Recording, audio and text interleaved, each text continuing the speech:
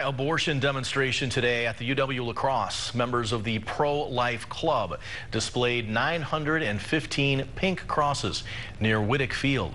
The students claim those crosses represent the number of unborn children that die each day at Planned Parenthood offices across the nation.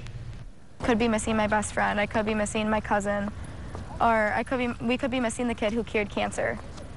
These children are all getting terminated, and for me, that's heartbreaking.